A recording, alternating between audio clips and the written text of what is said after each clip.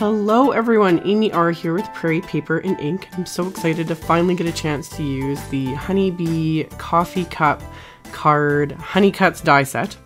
This is a large die.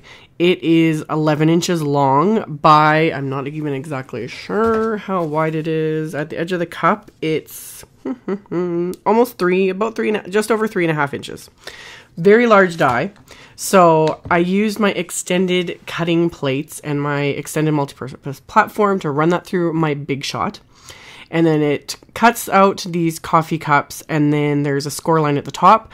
So it makes a to-go cup shaped card, which I just love, that will fit in a standard A2 size envelope because it measures 3.5 inches by about 5.5 inches, which is so much fun.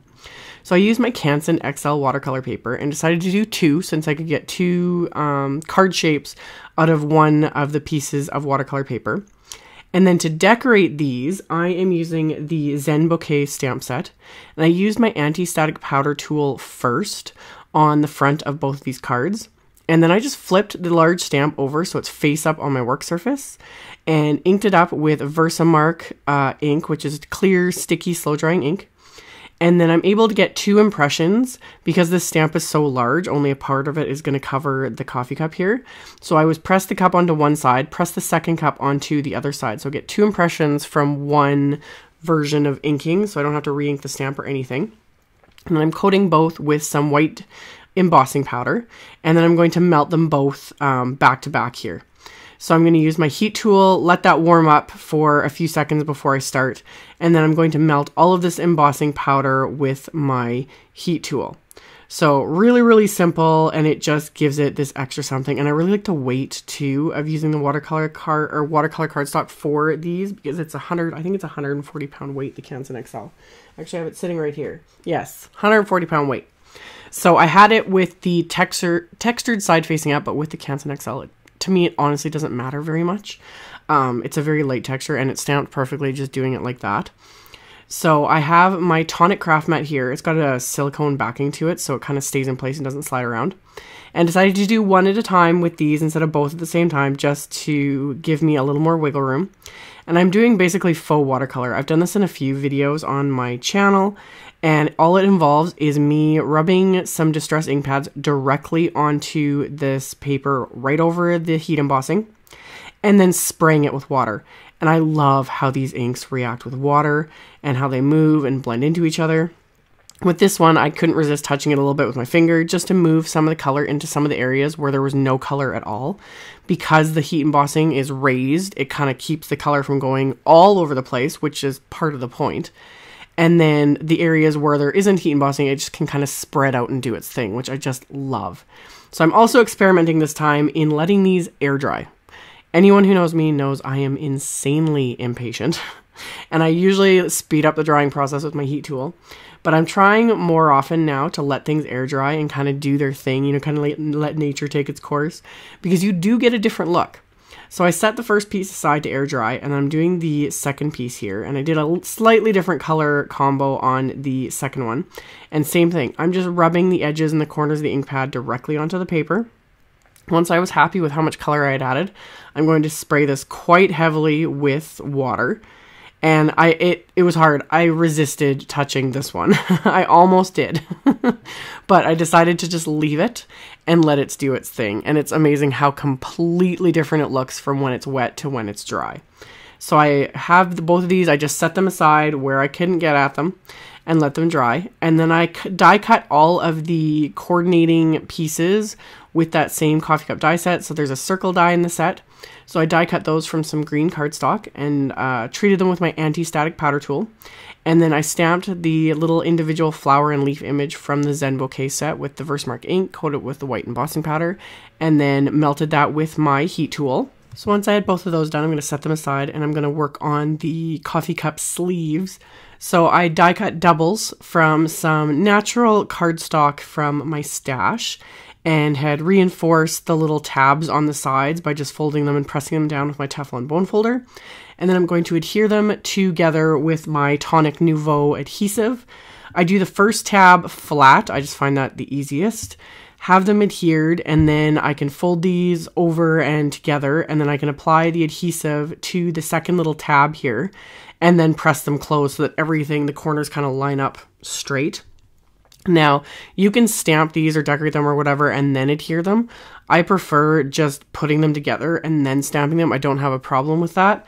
I also find this easier because, knowing my luck, I would stamp them, then go to adhere them. The ink wouldn't be dry. I'd smear it everywhere, make a mess, and have to redo it, which I hate. I hate redoing.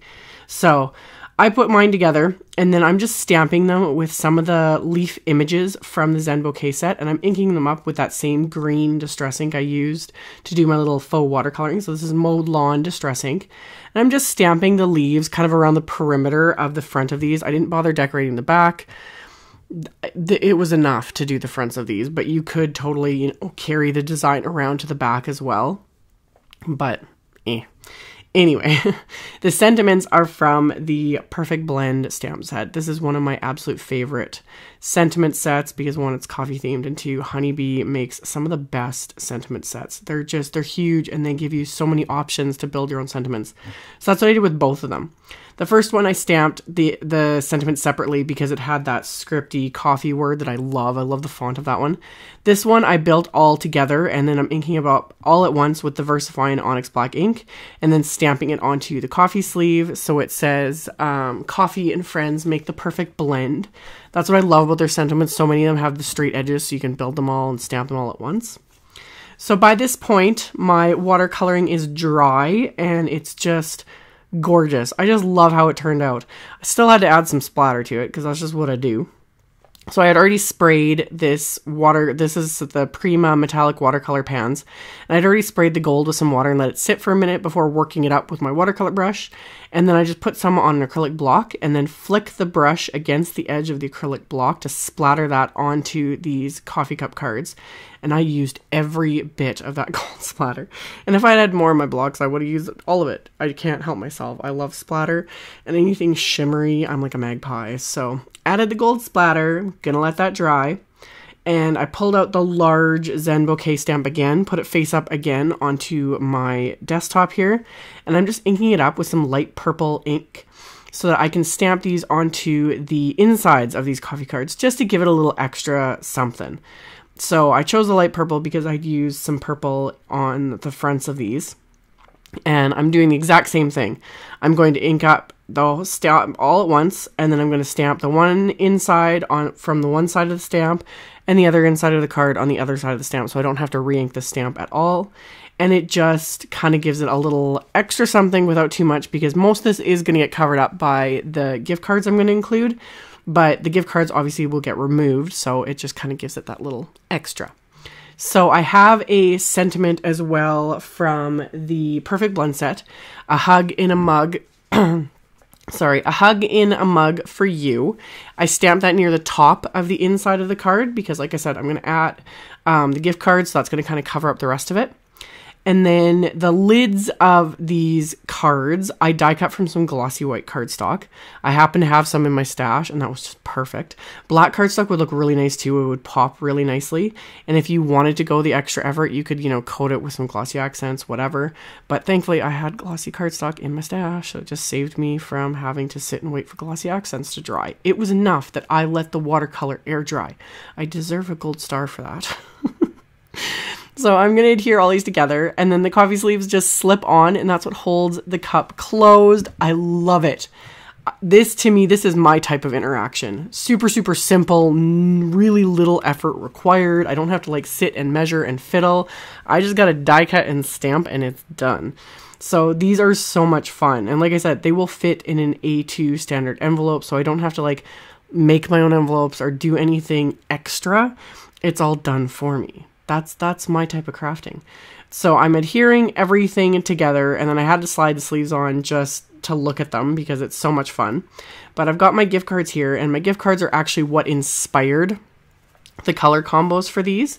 And to attach my gift cards, I'm actually just using a little mini glue dot. So it's easy to remove them. It's not going to wreck the card or anything, and it holds the gift card into place. So I just stick one mini glue dot on the back of the gift card and then press that into the inside of the card.